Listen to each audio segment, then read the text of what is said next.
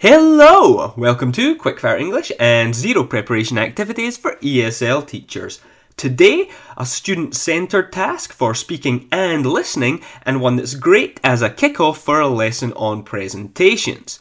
First, put students into groups and ask them to describe a presentation they've seen that was either very good or not very good, and they should tell each other the reasons why they thought the presentation either worked or did not.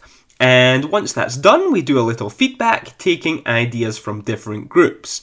Next, based on what we've just done, have the groups brainstorm do's and don'ts for presentations.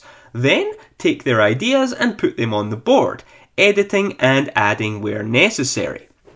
Now, all of the students should copy out the final list of do's and don'ts, because now we're going to watch and evaluate a presentation.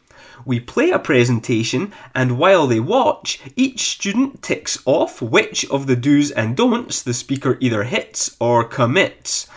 Now, in terms of logistics, this of course works best if you have a projector, but in a pinch, you can get everyone to watch the presentation on their mobile devices, as long as they have headphones.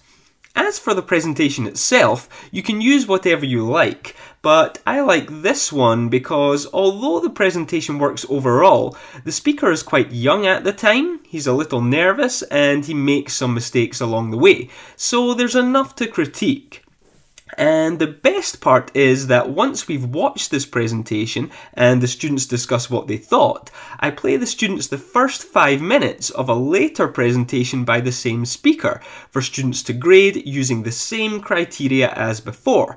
And this time the speaker is much improved. You can tell he's had a lot of practice, he's far more comfortable in front of an audience, and everything just flows much better. So the students can discuss what they think he did better the second time around. Now, if you got something out of this video, please give it a like and consider sharing. And if you want more videos like this, hit subscribe and the bell for notifications. Okay, we are out. Cheers for watching, and I'll see you in the next video.